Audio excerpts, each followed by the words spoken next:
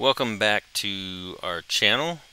Today I wanted to go over doing a temperature tower in VoxelMaker. So first thing we're going to do is we're going to load and we're going to go find the temperature tower. So I'm going to use this one right here. Alright, and this warning pops up. I'll just repair the model and be good to go. So now the filament that I am using is Overture Matte PLA, and I don't want to test down to 180 degrees. The lowest I want to go is 190 because the paperwork says it's from 190 to 220 degrees. So first thing I'm going to do is now I'm going to cut this. I'm going to cut it on the Z plane, and I got to move it up. I'm going to locate it right above 190. Okay, let's look at that. Rotate it. There we go. It's right where I want to cut it. So I'm going to start the cut, and then I'm going to select this and just delete it. Okay, so now we have the tower that we want to look at. So the next thing we want to do is go to print. Okay, hold on, let me pick okay. First thing we want to do is just slice it. We're going to slice it right away, and let me just save it somewhere. Now the reason why we want to slice it is because we want to figure out where each layer is. Because VoxelMaker, when it does temperature changes at heights, it does it by millimeters. It does not do it by layers. So that's why we slice it first. So now let's look down at the layers. Now, Overture PLA, the matte PLA, it says the max temperature is 220. So what I'm going to do is I'm going to start my print at 220 and print all the way up to here. So let me just go down here, and you can use your arrow keys after you click on the circle right there to find the layer. Okay, so let me go up. No. Now, so I'll just stop it right there. So layer 107. Now I'm printing this at a 0.2 millimeter layer height, but my first layer is 0.3. So what we need to do is figure out how many millimeters up this is. So right now let's just ignore the first layer, which is 0.3. Okay, so we have 0.2 millimeter layer height up to 107 layers. Okay, so let me bring over the calculator so you can see what I'm doing. Okay, so let's calculate what this distance is from the second layer up to layer 107. So we're missing the first layer, so we need to take 107 and subtract 1. So we're going to start off with 106 layers, and we're going to times it by our layer height, which is 0.2, which gives us 21.2 millimeters.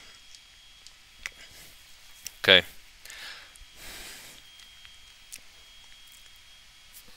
Now the next thing we need to do is we need to add back in that first layer, which is 0.3, so let's just add 0.3. We get 21.5. So our first temperature change, I'm going to start off printing at 220 all the way up to the top of 220. And our first layer, this is where our first temperature change is going to be at layer 107, which is at 21.5 millimeters in height. Okay, and that's from the print bed.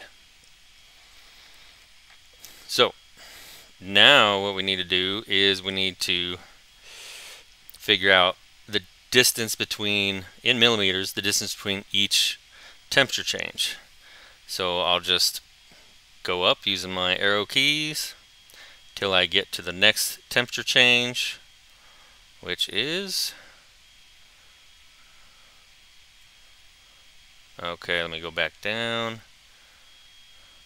Okay, so that looks the same as the previous one, so you can see it's layer 157. So it's 50 layers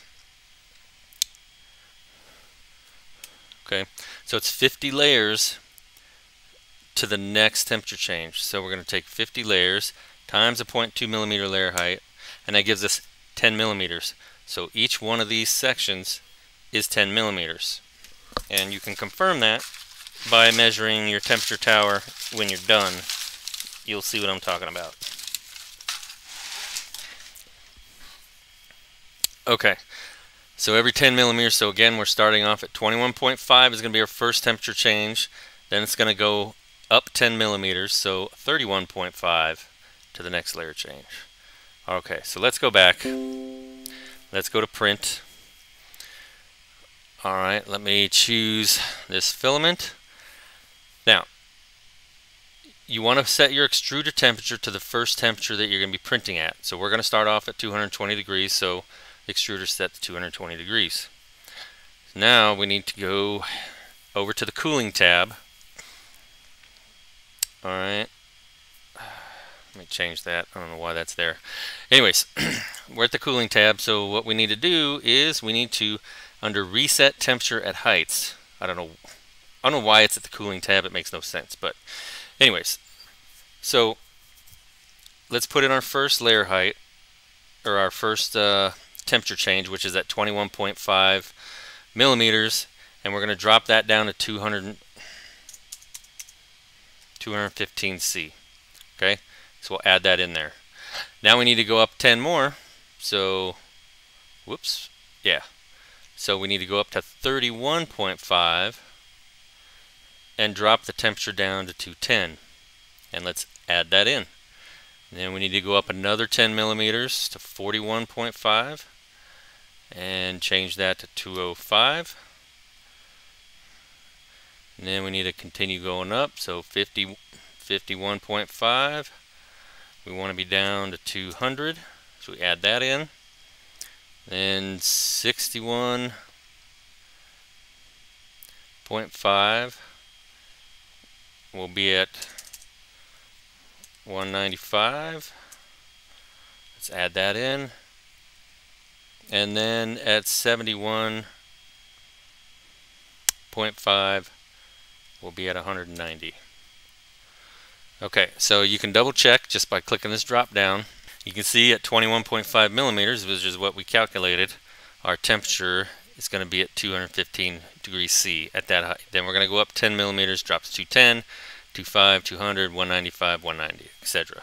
Okay, so let's hit OK. Let's hit OK to slice.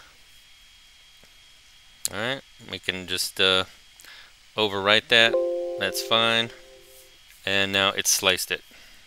Okay, I'm missing the bottom bar. I couldn't get this stupid window to be all the way up here. But anyways, so here's our estimation, our 5.1 millimeters. And you can see our starting temperature is at 210. It's not going to show you all the temperature changes. So it's just going to have the starting information. Okay. Okay, so we'll see you after the print. I've included this time lapse just so you can see the starting print temperature and watch the print as it goes up, and there you see it drop in temperature, and it's going up again and drops again. Oops, somebody moved the camera. Well, anyways, this will give you an idea of what it's like. So this is the temperature tower after printing. So what I did is I looked over this temperature tower. I looked at all the overhangs. I looked at all these little cones in here. I looked at the circles. Then I looked at where the temperatures, the locations where the temperature's at, and then you can see bridging here. So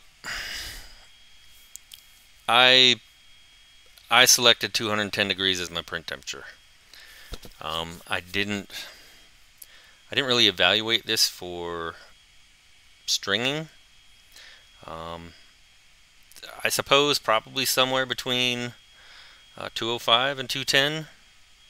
I could have gone either way. You know, just looking at the print. Here's another view of the overhangs.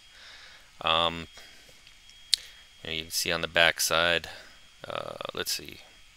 Which one is the so 1, 2, 3, 4, 5. Okay, so 4. 210 is 4 levels up. 1, 2, 3, 4. 205. So on the back side you can see 205 is good. 210 is decent. I don't know what that is right there. Oh, that's just stringing. That's not a big deal.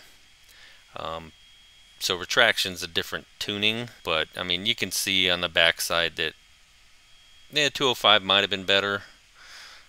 200 looks okay. 195 looks okay. But I stuck with 210 for now. And when I did my and when I've done some other prints with this, and 210 seems to work just fine. So this is the result of the temperature tower, and yeah. So I hope you found this video helpful, and you're able to do your own temperature towers in VoxelMaker. Good luck.